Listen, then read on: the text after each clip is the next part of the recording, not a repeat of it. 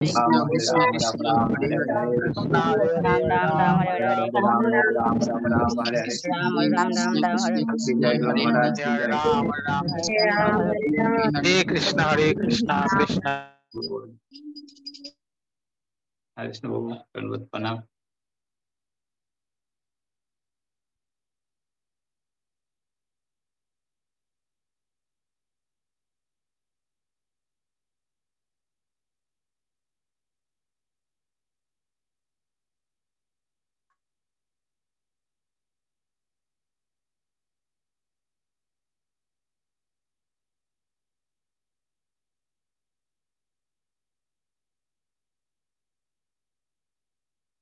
হরে কৃষ্ণ, সমস্ত ভক্তদের চরণে প্রণাম।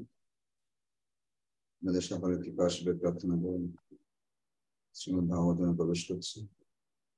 ওম জ্ঞানতিমিরান্ধস্য জ্ঞানাঞ্জনা শলাকয়া চক্ষুন্মিলিতং येन তস্मै শ্রী গুরুবে নমঃ। নমোऽয়ং বিষ্ণুপাদায় কৃষ্ণপৃষ্ঠায় ভূতলে শ্রীমতে জয়পতাকা স্বামিনিতি নামিনে। নমো আচার্যপাদায় নিতাই কৃপাপদায়িনে গৌরপতগন্ধায় নগরগ্রামতারিণে। নমোऽয়ং বিষ্ণুপাদায় কৃষ্ণপৃষ্ঠায় ভূতলে শ্রীমতে ভক্তি বেদান্ত নামিনে।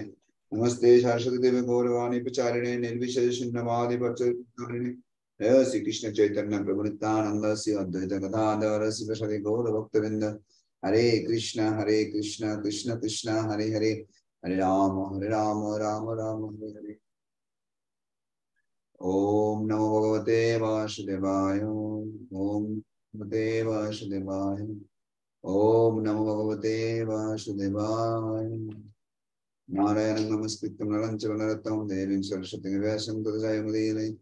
अष्टप्रायेषु अवधेषु नित्यं भागवत सेवया भागवतोत्तम श्लोके भक्तिर्भवति नष्टके। मुखं करोति वाचालं पङ्गुं लङ्घयति गिरिं यत्कृपातमं वन्दे श्रीगुरुदिनकारिणं श्रीचैतन्येश्वरं परमानन्दमाधवं। हरि ओम तत्सत्।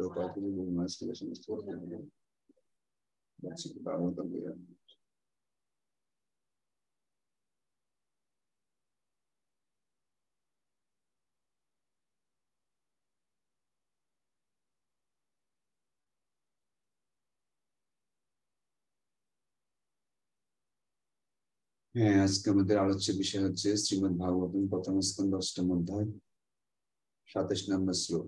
খুব সুন্দর শ্লোক। নময় কিঞ্চন বিতায় নিবৃত্ত গুণাবৃত্তয়ে আত্মরামায় সন্তায় কৈবল্যপতে নমঃ। হরি বল। কি সুন্দর প্রার্থনা। যারা জড় বিষয়ে সম্পূর্ণভাবে নিঃস্ব,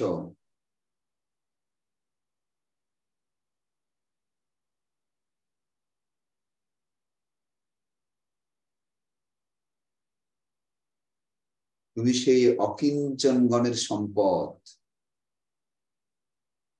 তুমি প্রকৃতির গুণের ক্রিয়া প্রতিক্রিয়ার অতীত। তুমি সম্পূর্ণরূপে আত্মতৃপ্ত এবং তাই তুমি সর্বপ্রকার কামনা বাসনা রহিত হয়ে শান্ত এবং মুক্তিদানের সমর্থ। আমি তোমাকে আমার সশ্রদ্ধ প্রণতি নিবেদন করি।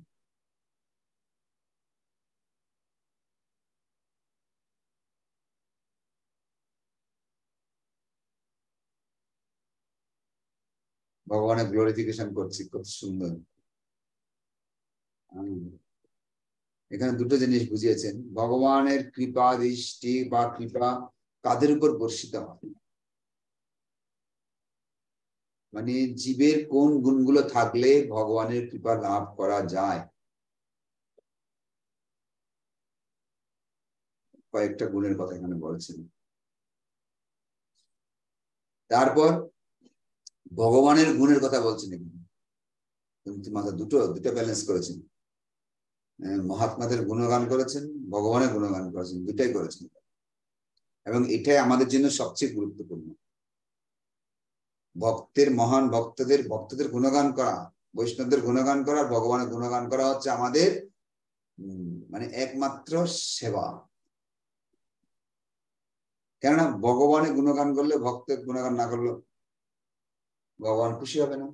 আর ভক্তের গুণগান করলে, ভগবানের গুণগান না করলে ভক্ত খুশি হবে না। মানে দুটো একটার সঙ্গে একটা ওতপ্রোতভাবে জড়িত। তো সেক্ষেত্রে আমরা বুঝতে পারছি কি যে আমাদের এখান থেকে শিক্ষা হচ্ছে আমরা উভয়ের গুণগান করা উচিত। কেননা ভগবান সবসময় ভক্ত পরিবৃত্ত থাকেন। শ্রীমদ ভাগবতম মানে কি? ভগবান এবং ভক্ত উভয়ের গুণগান হবে।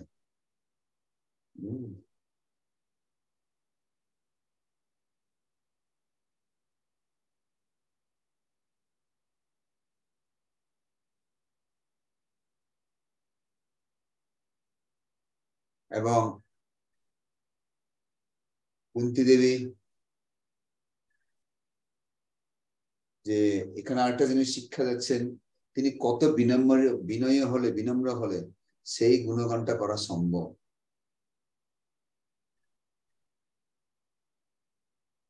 এবং এগুলি একমাত্র সম্ভব দৈনন্দিন বিনয়ী গুণটা যার মধ্যে আছে, সেই একমাত্র করতে পারে ভক্ত এবং ভগবানের গুণগান। সে করতে গিয়ে ভগবান মানে ভক্তের গুণগান প্রথমে করছেন, যে ভক্তরা কিরকম হয়, যার প্রতি তুমি কৃপা পরায়ণ তারা কিরকম ভক্ত,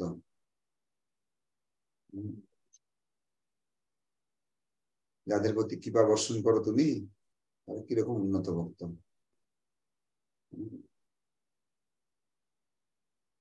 যেখানে দেখবো আমরা ভক্তের গুণগান হচ্ছে, সেখানে অটোমেটিক্যালি ভগবানের গুণগান হয়ে যায়।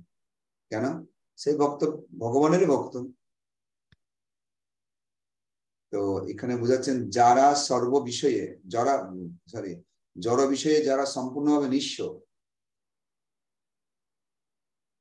এবং তারা হচ্ছে সেই অকিঞ্চন, নিঃস্ব অকিঞ্চন শব্দ এখানে ব্যবহার করেছেন, খুব গুরুত্বপূর্ণ।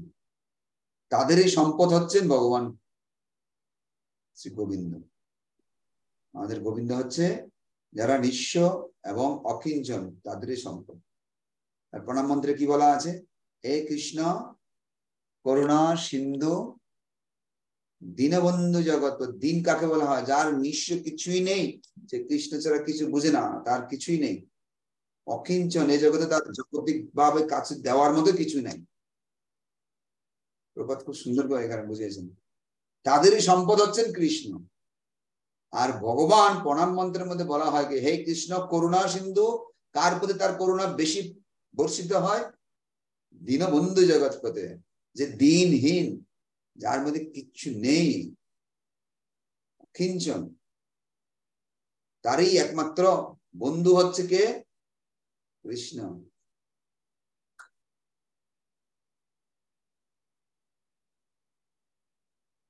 সেটা বুঝাতে গিয়ে শিল প্রভুপাদ বুঝিয়েছেন যে এখানে নিঃস্ব বলতে কাকে বুঝিয়েছেন? ঘর বাড়ি ছেড়ে যা যা দিয়েছে সব ছেড়ে পালিয়ে গিয়ে হিমালয়ে গিয়ে বসে থাকার কথা বলছে, তাদের নিঃস্ব বলছেন,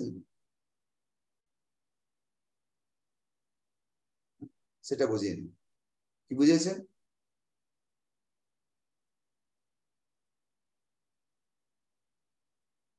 ভক্তরা মনে করে কি, যাদের মনোভাব এরকম যে আমার বলতে কিছু নেই,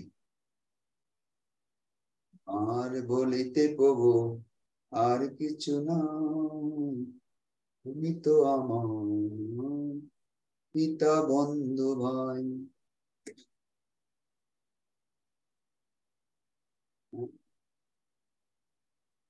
তো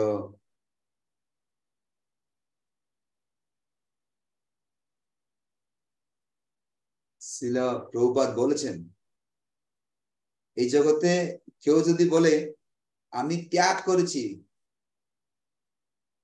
বলছে যে মূর্খ বলবো না পাগল বলবো, আমি বুঝতে পারি না তাদেরকে।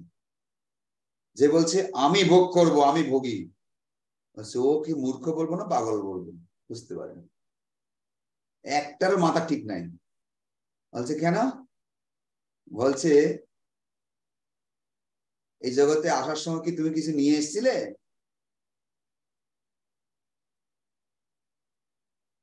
তাহলে তুমি কিভাবে বলো যে আমি ত্যাগ করবো? তোমার কি আছে তুমি ত্যাগ করবে? হ্যাঁ,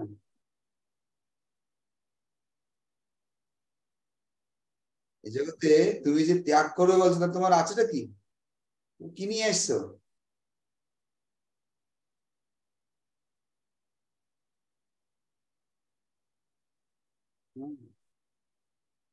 তো এই যে মানসিকতাটা বলছে ভোগ করব, তোমার কি আছে? তোমার নিজের বলে কি আছে বল? তুমি ভোগ করবে? শরীরটাও তো আরেকজনে দিয়েছে, পোশাকটা আরেকজনে দিয়েছে, তুমি কি নিয়ে আসো? তুমি ভোগ করবে, তোমার বলতে কি আছে? এজন্য অনেক কবিরাও বলে খালি হাতে এসেছি খালি হাতে যাব, নিচে কেন এই সংসারে, কি বলে আর ভুলে গেলাম। যাই হোক, এই যে আমরা মিছে মিছে এই সংসারের মধ্যে এটা আমার ওটা আমার ওটা আমার করে বিবাদ করছি, কি জন্য করছি? খালি হাতে এসেছি, কিছু নিয়ে যেতে পারবো না, আর কিছু নিয়েও আসেনি, আবার খালি হাতে যেতে হবে। এই জন্য নিঃস্ব, নিঃস্ব মানে কি বুঝিয়েছেন? যে আমাদের প্রকৃত ত্যাগী কাকে বলা হয়েছে? যাদের এই জগতে যা কিছু আছে সবকিছু ভগবানের সেবা প্রয়োগ করা, বলে আমার কিছু নেই, কৃষ্ণ দিয়েছেন। আমার শারীরিক ভাবে যা কিছু দিয়েছে, যেটাকে আমার শরীর বলে বলছি, সেটাও আমার দেওয়া পাওয়া নয়, সেটাও ভগবানের দেওয়া জিনিস, ভগবানের সেবা লাগাতে।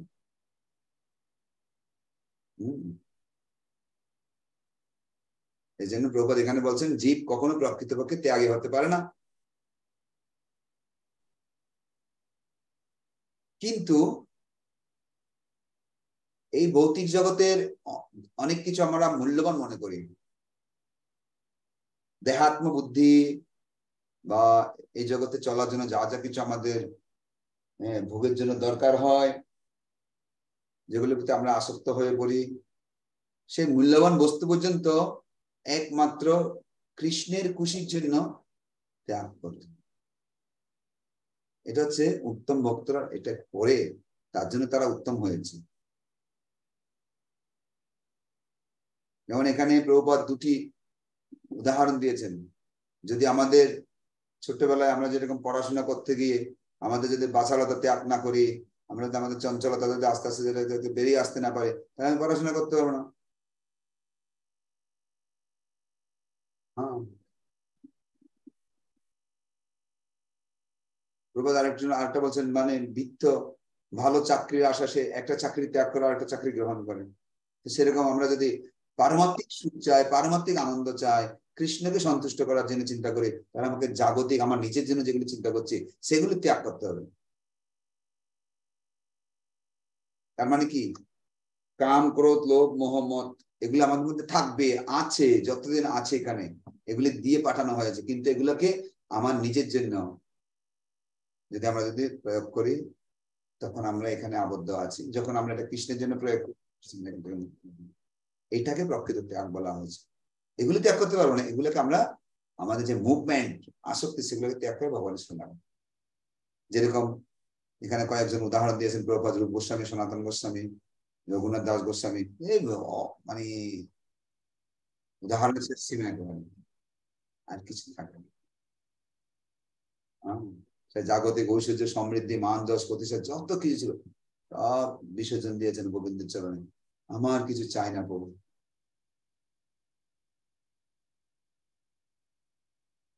মানস দেহ গেহ जो কিছু মন অর্পিল তুয়া পদে নন্দ কিশোর, যা কিছু আছে কায়া মনোবাক্যে গোবিন্দের চরণে সারেন্ডার হবে। আমার কিছু আছে বলে কৃষ্ণের জিনিস, আমার জিনিস নেই।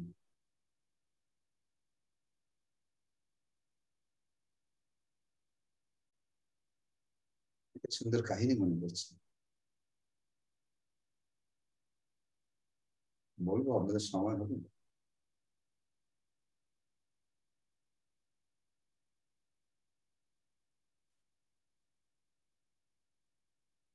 একজন খুব ধনী ব্যক্তি, সে একটি মন্দির খুলেছে, মন্দির বানিয়েছে আর কি। সে মন্দির বানিয়ে মানে একে সবকিছু পুকুর থেকে নিয়ে গোমাতা থেকে নিয়ে যা যা কিছু দরকার, মানে মন্দিরে যে কোনো সময় যে কেউ এসে 8-10 জন 50 জন মিনিমাম 50 জন ভক্ত যদি কোথাও থেকে আসে, তাদের সেবার সুব্যবস্থা সবকিছু নিজে করেছেন। কিন্তু তিনি এই মন্দিরের দায়িত্ব দেওয়ার জন্য, পরিচালনা করার জন্য, এগুলো সব দেখাশোনা করার জন্য একজন ব্যক্তি খুঁজছিলেন। কি করছেন? একজন ব্যক্তি তিনি খুঁজছেন। তখন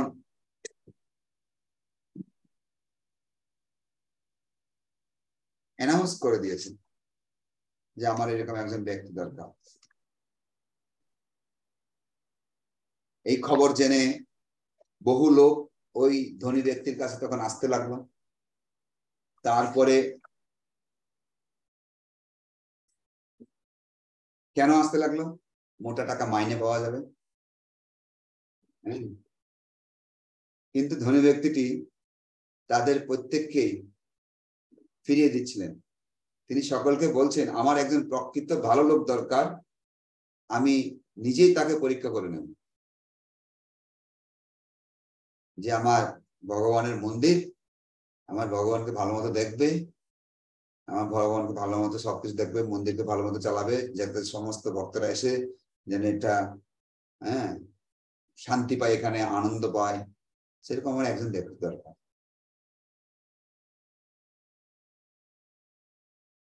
তো এভাবে বলার পরে লোকেরা তখন যারা আসে তারা অনেকে মনে মনে গালাগালি দেয়, কত কিছু দেয়, নিন্দা চর্চা করে, তখন চালিয়ে যায়। কেন? ওরা অনেক লোক নিয়ে আসে না। হ্যাঁ, তারপরে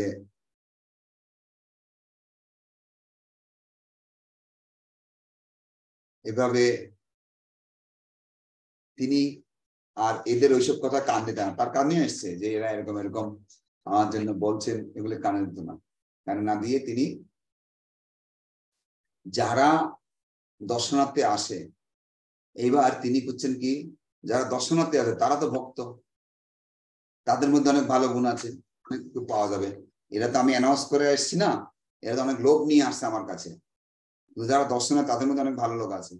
তখন তিনি কি করছেন, তার বড় অট্টালিকার ছাদ আছে বাড়ির উপরে, সেখানে উপর থেকে তিনি দেখতেন দর্শনার্থীদের, নীরবে দেখতেন কারা কিভাবে আসছে না আসছে, কি করছে না করছে।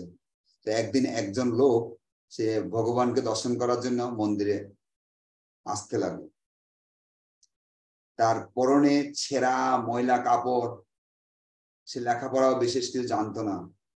সে এসে ভগবানকে প্রণাম করলো, প্রণাম করে চলে যাওয়ার সময় তখন ওই ব্যক্তি যে মানে মন্দির বানিয়েছে, তিনি ওই ব্যক্তিকে ডেকেলেন, ওই ভক্তকে ডাকছেন। তখন বলছেন, ডেকে বলছেন, আপনি মন্দিরটা দেখাশোনার দায়িত্ব নিন। তখন লোকটি খুব আশ্চর্য হয়ে গেল, আরে আমি তো অল্প শিক্ষিত, পড়াশোনা জানি না, মূর্খ মানুষ, আপনি এত বড় মন্দিরের কাজকর্ম পরিচালনা করছেন, আমাকে কেন নির্ধারণ করছেন? ধনী লোক বলছে, সেই ব্যক্তি যে মন্দির তৈরি করছেন, মন্দিরের মালিক ওনার, সে বলছেন কি, আমার বেশি লেখাপড়া জানা লোকের দরকার নেই, আমার একজন সৎ এবং পরোপকারী, জীবের কল্যাণ করতে পারবে, যার দ্বারা জীবের কল্যাণ হবে, সেরকম একজন লোককে আমি দায়িত্ব দিতে চাই। লোকটি উত্তর দিল, সেই মানে ছেঁড়া ময়লা কাপড় পরা লোকটি উত্তর দিল, এত লোক থাকতে আপনি আমাকে কেন ভালো লোক বলে বিবেচনা করবেন? কি পেয়েছেন আমার মধ্যে, আমাকে কেন ভালো লোক বিচার করছেন? দেখুন মানুষের মুড দেখবেন, কাউকে যদি ভালো বলে না, কত প্রশংসায় বুক ফুলে যায় নাকি। আর এর মধ্যে সেই বলছে, কি পেয়েছেন আমার মধ্যে, আমাকে কেন ভালো লোকের মধ্যে পাল্লা করছেন? না ভালো পড়তে পারছি, না কিছু করতে পারছি, আমার কিছুই নেই, তারপর আপনি আমাকে কেন আঁকড়ে ধরছেন, ব্যাপারটা কি? তখন সেই ব্যক্তি যিনি চয়েস করেছেন তিনি বলতে লাগলো, আমি জানি আপনি একজন ভালো লোক,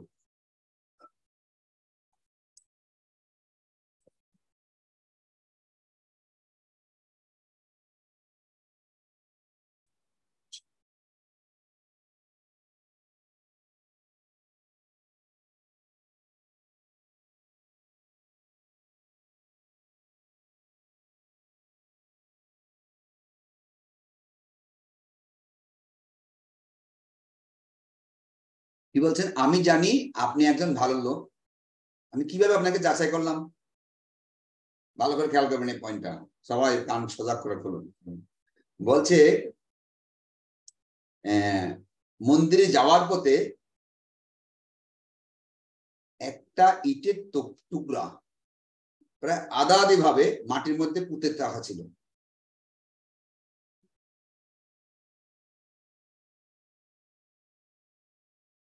তো আমি এখানে অনেক দিন থেকে লক্ষ্য করছি, এই মানে ইটের টুকরার মধ্যে অনেকের পা লেগে যাচ্ছে, অনেকে পা কেটে যাচ্ছে, বা অনেকে আঘাত পাচ্ছে, অনেকে কষ্ট পাচ্ছে, কিন্তু এই ইট কেউ তুলছে না। আমি আপনাকে ছাদের উপর থেকে ফলো করেছি।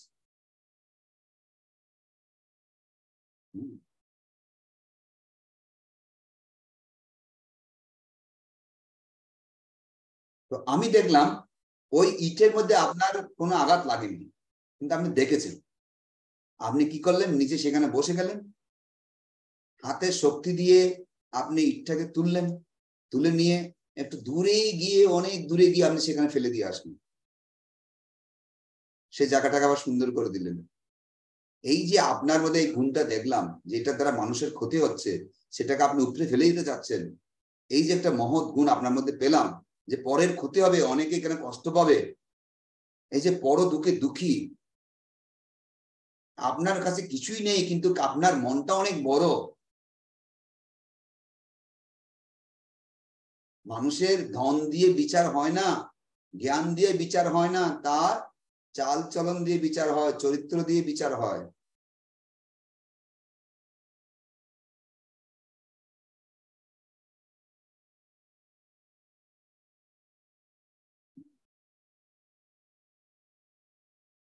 এই জন্য আমি আপনাকে বেছে নিলাম, যে আপনি একমাত্র আমার প্রভুর সেবাটা ভালো মতো করতে পারবেন। এবং আমি প্রভুর সেবা যদি ভালো হয়, তাহলে আমার মনে শান্তি আসবে, কারণ আমার একার পক্ষে আমি পারছি না। আপনি কৃপা করে প্রভুর সেবার জন্য দায়িত্বটা নিন। তখন লোকটি বলল, রাস্তায় পড়ে থাকা কাঁটা, কাকড় আর হোঁচট খাওয়ার মতো ইট পাথরের টুকরা সরিয়ে দেওয়া প্রতিটি মানুষের অবশ্যই কর্তব্য। আমি তো সেটুকু করেছি, মাত্র এটা আমার কর্তব্য হিসেবে করেছি। আপনি আমাকে এত বড়ভাবে দেখছেন কেন? আমার মধ্যে কোনো ভালো গুণ নেই। দেখুন, বুঝতে পারছেন কি মানুষের উন্নত ব্যক্তির লক্ষণ কিরকম?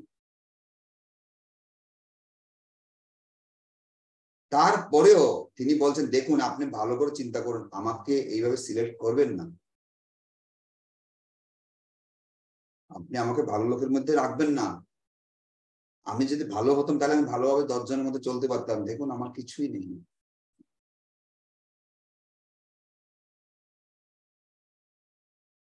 তখন, আচ্ছা বলুন তো, আপনি মন্দিরের দিকে আসছিলেন কেন? আপনি সঠিকভাবে আমাকে এই উত্তরটা দিন, কেন আসছিলেন? বলছে, আমার কিছুই নেই, কিন্তু আমার কাছে একজনই আছে, সে হচ্ছে আমার কৃষ্ণ। এজন্য তো আমি দেখার জন্য আসি এখানে। বলছে, এইটাই করবেন, আর কিছু নাই। আপনি শুধু তাকে দেখবেন, তাকে খাওয়াবেন, তাকে পড়াবেন, তাকে ড্রেসিং করবেন, এই সেবাটুকু করুন। আপনি যে জন্য আসছেন, আপনি এখানে থাকবেন, আপনাকে আর কষ্ট করে আসতে হবে না, আপনি এখানে থাকুন। আপনাকে এই জগতে কেউ নেই, আপনার কাছে একমাত্র প্রভুই আছেন। সেই প্রভুকে সেবা করুন, আর কিছু আমি চাই না, আমার আপনাকে দরকার। তারপরে মালিকের কথা শুনি, যখন প্রভুর কথা বলছেন, কৃষ্ণের কথা বলছেন, তার সেবায় যুক্ত হন। এটা প্রভু চেয়েছেন, আপনি কৃপা করে সেবাটা গ্রহণ করুন। এই যে কথাগুলো শুনলো, তখন সেটা কৃষ্ণের প্ল্যান হিসাবে, এটা ভগবানের প্ল্যান হিসাবে সে মাথা নত করে সেটা সেবাটায় যুক্ত হয়ে, এবং খুব সুন্দরভাবে মন্দিরের শ্রীবৃদ্ধি, ভগবানের সেবা, ভগবানকে দর্শন করে, ভগবানের প্রসাদ পেয়ে সবাই আনন্দে আত্মহারা হয়ে অজরে সবাই ভক্ত হতে চললো। এত সুন্দর করে ভগবানের মন্দির চলছে, তখন সবাই সুখী। ওই এলাকায়, ওই গ্রাম, ওই প্রতিবেশী সবাই এত প্রশংসা সেই সেবকের, এই জন্য বলছে আমাদের দাস হওয়া চাই, কিন্তু দাসের মনোভাবটাও থাকা চাই। ভৃত্য কোনোদিন বলে না আমার এই যোগ্যতা আছে।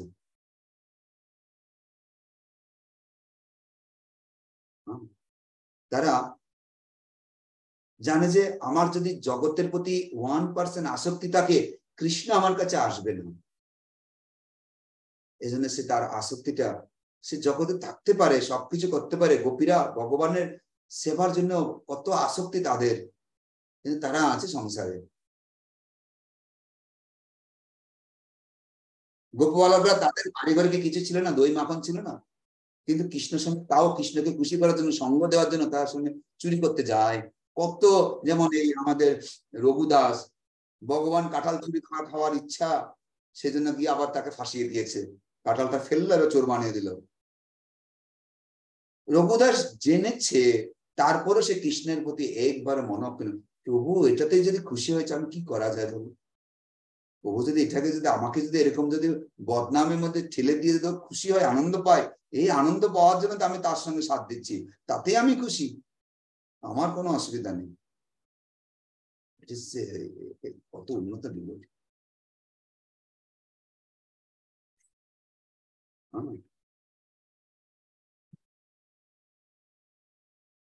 শ্রীল প্রভুপাদ এখানে আজকে অনেক কিছু দিয়েছেন। প্রকৃত ভক্ত বা মহাত্মা কাউকে জাগতিক কোনো কিছু দান করেন না, কেননা তিনি জাগতিক ধন সম্পদ ইতিমধ্যে ত্যাগ করেছেন, তার কাছে জাগতিক কিছু নেই। দ্যাট ইজ অকিঞ্চন। অকিঞ্চন মানে নির্ধন, তার কাছে কোনো ধন নেই, জাগতিক কিছু দেওয়ার মধ্যে নেই। তার কাছে কি আছে? পারমাত্মিক ধন। সে যাকে থেকে তাকে দেখে বলতো, এই একটু হরিনাম করো না, কৃষ্ণ বলো না।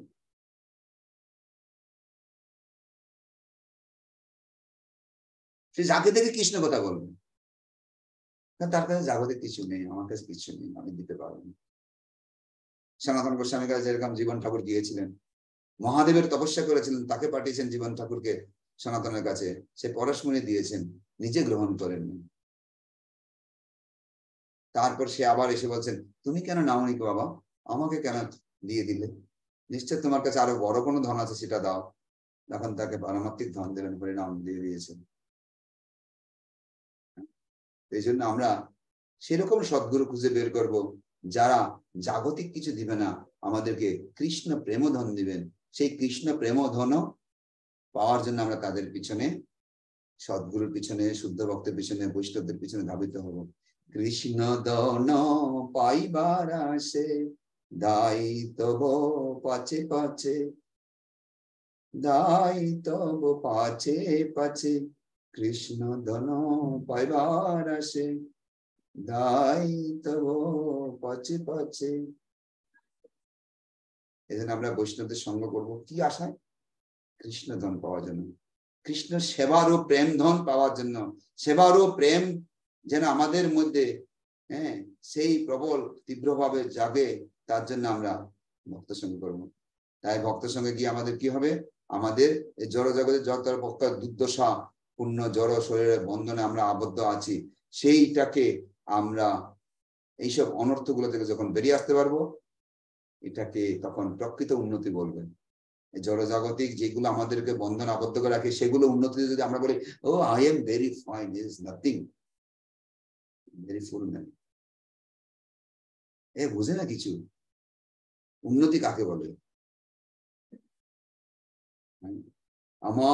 আমি অনেক লোককে দেখেছি, হরিনাম করতে এসেছে, কিন্তু প্রভু বাড়িটা হয়ে গেল, আরেকটা জায়গা কিনেছি, হ্যাঁ, এটা ছেলের জন্য একটা বানাবো, আরেকটা জায়গা কথাবার্তা চলছে, এটা মেয়ের জন্য বানাবো। ওগুলি নিয়ে সারাদিন পড়ে আছে কৃষ্ণ। একবারে বলছে না যে আমি ভগবানের জন্য 2 কাঠা জমি কিনে মন্দির করব, আপনি আমাকে হেল্প করুন, বা ভগবানের জন্য প্রচার করব, এটা সেন্টার করার চেষ্টা করছি।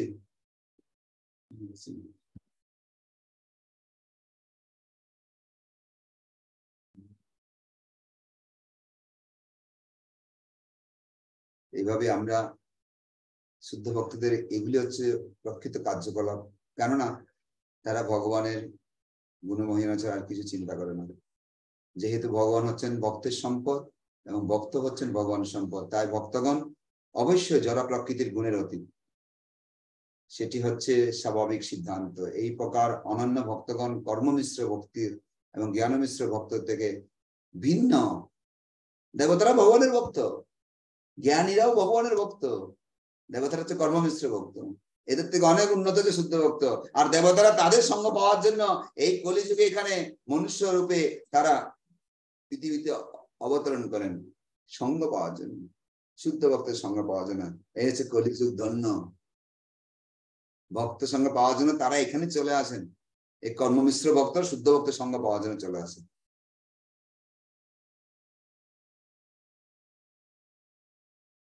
এখানে ভগবানকে আত্মারাম বলে সম্বোধন করেছেন কেন? ভগবান হচ্ছেন আত্মারাম, তার কারো কাছ থেকে কিছু নেওয়ার বা কিছু দেওয়ার কিছু নেই, সে স্বয়ং সম্পূর্ণ। হ্যাঁ, তিনি হচ্ছেন আত্মারাম।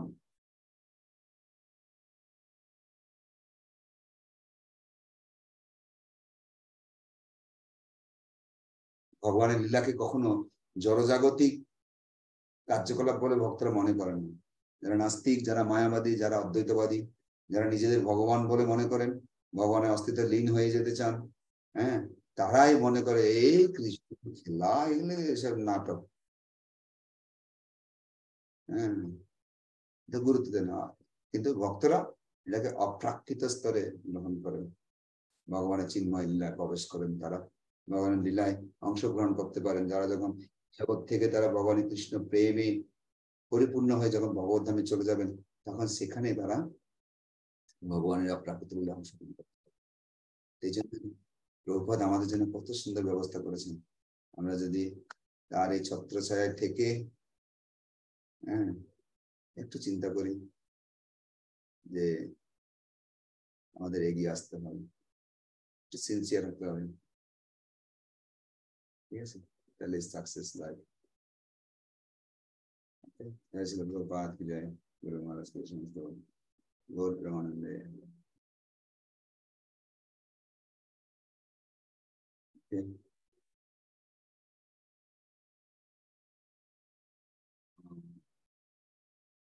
हरे कृष्ण। অনুষ্ঠানে যারা যারা আছেন হ্যান্ড রাইজ করুন।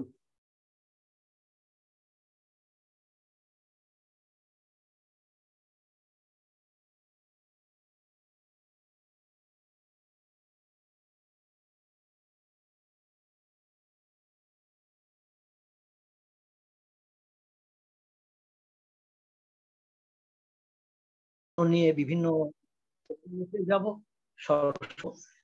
অথবা পাপ যাব নরকের জন্য, তো খালি হাতে যাচ্ছি না, পাপ ও সুখগুলো নিয়েই যাব। তো এইটা আমি মনে করছি, তো অপরাধ হলে ক্ষমা করে দিবেন। জয় শ্রী প্রভুপাদ। মাদের মাধুরী রাউত মাতাজি। हरे कृष्ण प्रभु, प्रणाम प्रभु। प्रणाम। আপনার সর্বত মঙ্গল প্রভু, জয় শ্রীলা প্রভুপাদ কি জয়। তো প্রভু, আমরা হচ্ছে কলিগত জীব, আমাদের মধ্যে যে 6 বেগ আছে, সেই বেগটা যদি আমরা দমন করতে পারি, তাহলে আমরা ভগবানকে ভালোবাসতে পারবো এবং ভগবানও আমাদেরকে ভালোবাসবেন। এবং ভগবান হচ্ছেন আমাদের শ্রেষ্ঠ সম্পদ। আমরা এই জড়জগতের যে সম্পদ, কি তার থেকে যখন দূরে থাকতে পারি। হরে কৃষ্ণ, প্রণাম প্রভু। জয় শ্রী প্রভুপাদ কি জয়। ধন্যবাদ। মনমোহন মুরারি প্রভু।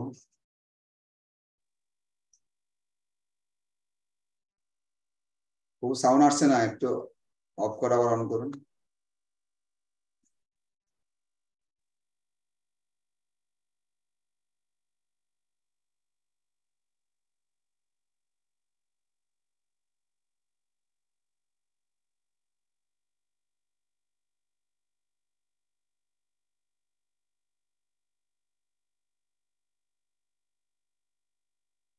পাচ্ছি না সাউন্ড।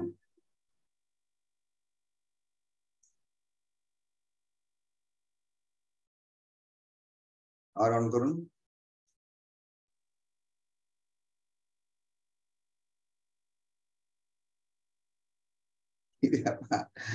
ওকে, আমরা পরে শুনছি। কে মাতাশ্রী? হরে কৃষ্ণ প্রভু, প্রণাম। শোনা যাচ্ছে প্রভু? হ্যাঁ, শোনা যাচ্ছে। প্রভু আপনার মঙ্গল হোক। তো আজকে আপনার অমৃতময় বাণী ছন্দে লিখেছি, কিন্তু সেটা আমি পরে আপনাকে হোয়াটসঅ্যাপে আমি পাঠাবো। প্রভু ক্ষমা করবেন আমাকে। তাহলে কেউ শুনতে আজকে পাবে না? কেউ শুনতে পাবে না? প্রভু ক্ষমা করবেন আমায়। আর আজকে যে মূল বিষয়, যে পর দুঃখে যেন দুঃখী হতে পারি, এই কৃপাটুকু করবেন। আমার যত বৃত্ত প্রভু, আমার যত বাণী, সব দিতে হবে এটুকু জানি। সমস্তটাই যেন মন প্রাণ সমস্ত আপনার সেবায় রাখতে পারি, কারণ ভগবানকে জানা পাওয়া সে আপনার মধ্যে দিয়ে। প্রণাম প্রভু। হরি বল, জয় শ্রী প্রভুপাদ। ধন্যবাদ। রিয়া দে,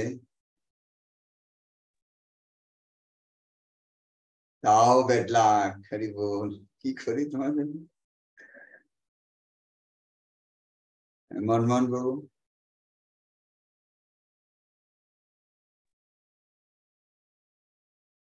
আসছে না তো?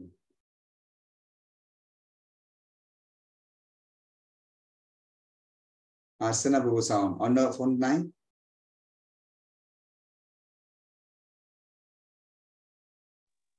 রিয়া দে, প্রভু একবারে ডিসকানেক্ট করে যুক্ত হন প্রভু আবার। হ্যাঁ প্রভু, এবার শোনা যাচ্ছে? হ্যাঁ, ভিডিও অফ করে অন করবেন। বলো রিয়া মাতা, বলো। হ্যাঁ প্রভু, বলছিলাম যে আজকে থেকে শিখলাম যেটা একটা কথা হচ্ছে যে পারমার্থিক জ্ঞান লাভ করে জ্ঞান মিশ্র ভক্ত হতে হবে, কর্ম মিশ্র ভক্ত হওয়ার থেকে বেশি। ও এত ডিস্টার্ব হচ্ছে, আমারটা যেন একটু বেশি ডিস্টার্ব হচ্ছে। সবারটাই করছি, ঠিক আছে, ওকে, ধন্যবাদ।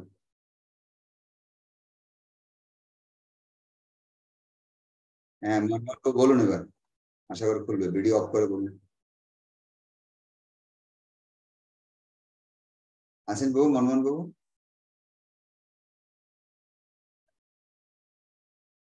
ভিডিও অন করো না, ভিডিও অফ করে অন করুন।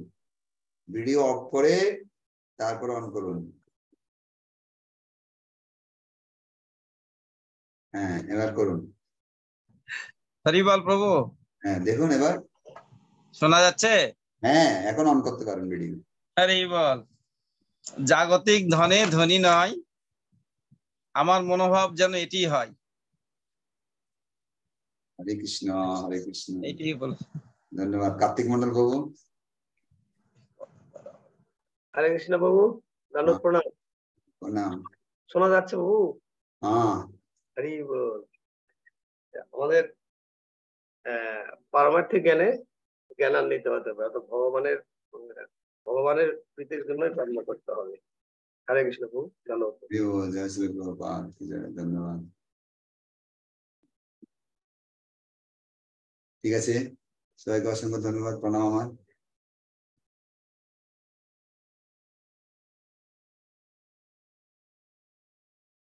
তো এখানেই শেষ করছি, আমি বিরাম নিচ্ছি। আপনাদের কাছ থেকে বিদায় নিচ্ছি। জয় শ্রীমদ ভাগবতম কি জয়, শ্রী প্রভুপাদ কি জয়, গুরু মহারাজ কি জয়। সবাই ভালো থাকবেন, সুন্দর থাকবেন, ভগবত এগিয়ে যাবেন। আয় অধমের জন্য একটু ভগবানের কাছে প্রার্থনা করবেন যেন আপনাদের সেবা করে যেতে পারি। জয় শ্রী প্রভুপাদ।